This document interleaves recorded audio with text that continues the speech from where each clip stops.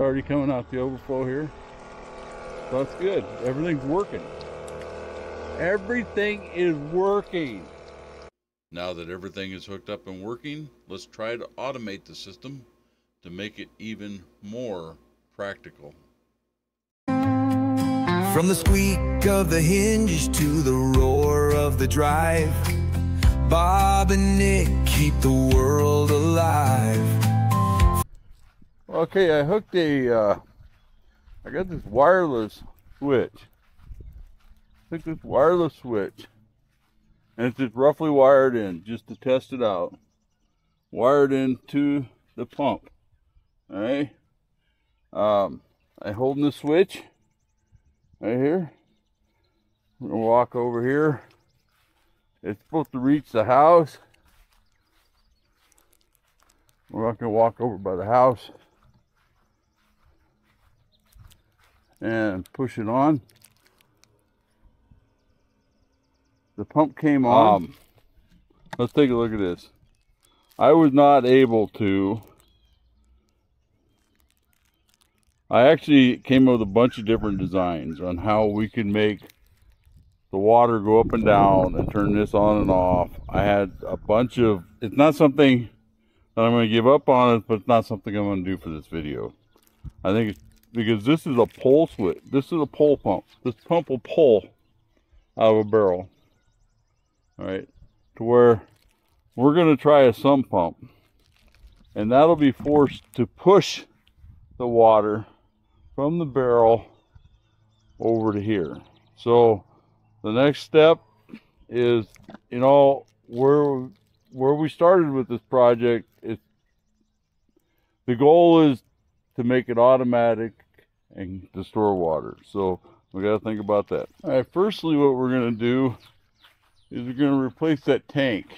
All right, before we do the test. I was saving this from an old water softener. I was saving this tank. This would be a really nice tank here. So it's been sitting down over there. So we're going to hose it off, clean it up. All right, the new barrel is in place. And I'm putting bricks underneath it. Hopefully it'll stay. Not adjust it. I am going to put a new valve in here. But right now we're just going to test this. See if we can get it to flow out there. What we have here is this pump on and off, up, down. How it's supposed to work. Thing is, we're gonna need probably a short piece of hose, because laying a hose over the top of that is gonna kink it.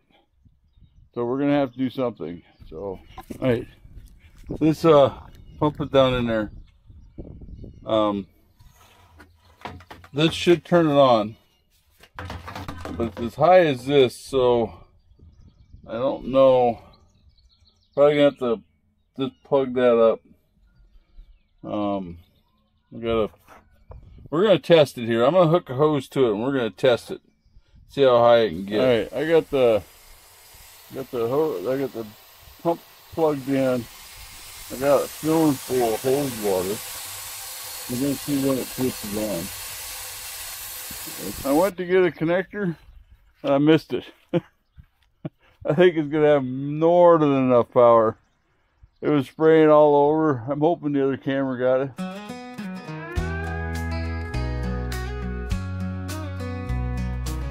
Bob got a heart, he's a fixin' man. Couple things. I put this hose thing on there. I always put a clamp on the inside to keep it from moving. The pump down in there, it when it shot off, it flipped over. So I'm gonna put some. I got some rocks, some bricks there. I'm gonna tie a rope around it, try to weight it down. So I'm gonna get that done. Here's the weight that I'm gonna put over that pump to try to keep it in place. Well, my weight idea didn't work. So I don't know, I'm gonna have to hope that it works. All right, we have it now. Hooked up the water tank, and I'll just show you. Right now I'm gonna plug this pump in. Right. we're going to start it filling up.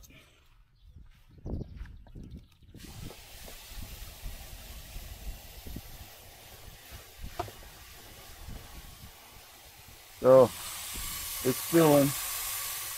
Alright, we got it just the hose, which that's what I'm gonna run. I'll just unhook it when I mow, because I have to winterize. It's Wisconsin, so just easier. But and don't worry too much about this pump. This pump is $11, and I may add it onto the front, the higher spray, but I ain't giving up on this old remote thing, because I think that idea would work too. I'm hoping this one does, to be honest with you. But it's all hooked up to the hose, so we'll see here in a few minutes. All right, let's check here.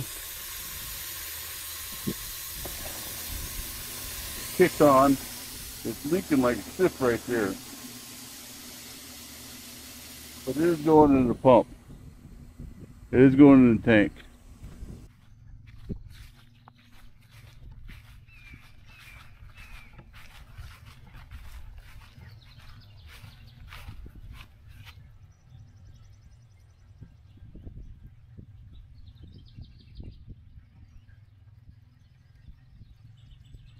I hear it.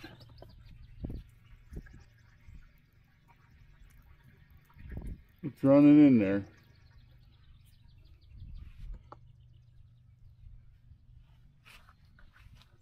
So we need to, I want to tighten this connection up. Tighten that connection up. I want to run a new line out here. And it is going down. If it was a bigger hose going out, I think it would be way faster.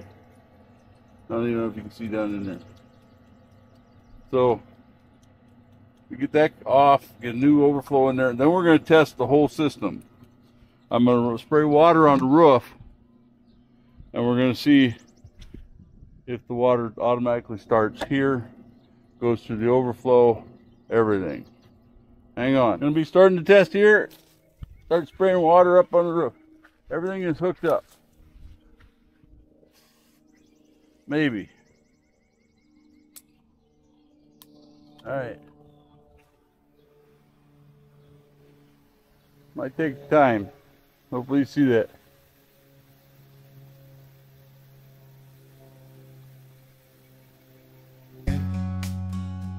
With Nick by his side, they've got a plan. From a busted car to a cracked phone screen, they're turning wrenches. I set the hose up, spray onto the roof. So, see how long it takes. Start overflowing.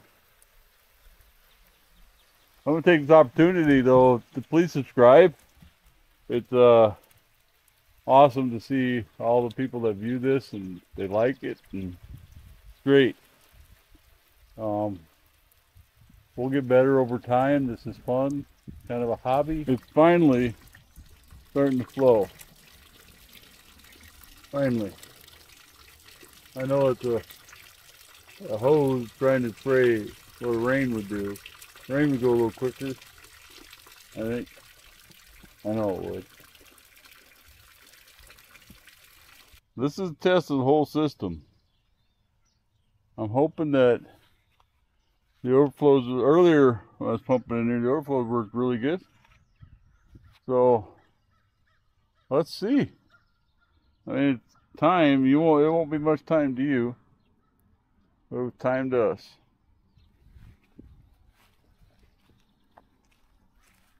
Time to us.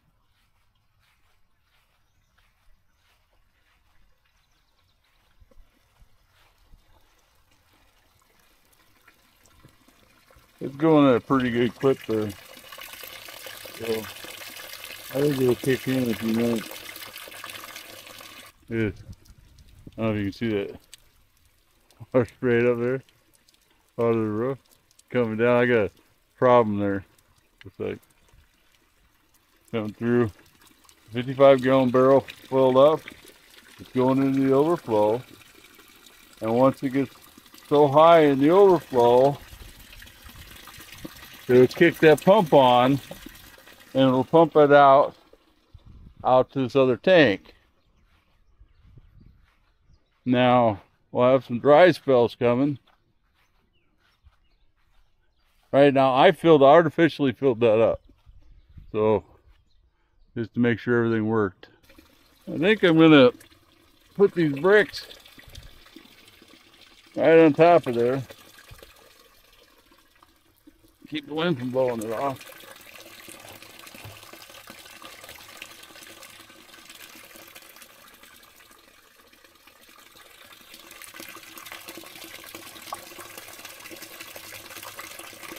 All right, it's kicked on. It kicked on. It kicked on. Let's go check it out here. Oh, that took a while.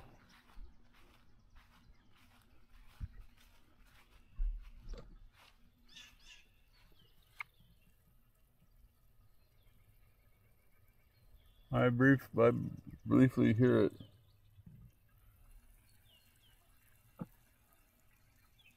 The overflows are starting to work right now because this tank is full.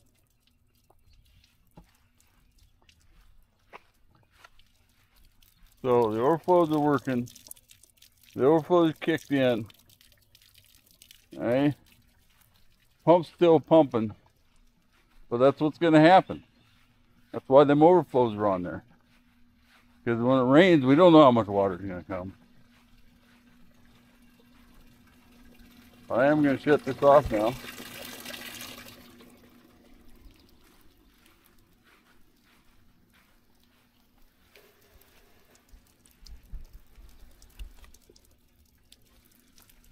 So, basically, that is the end of part 3. The end of part 3 and the final part. What I'm going to do is I'm going to clean up my mess. I am going to take that pump off of there. We don't need it. Olga asked me to put something to hang the hose up here, in which I'll put that there. And yeah, these are actually working quite well.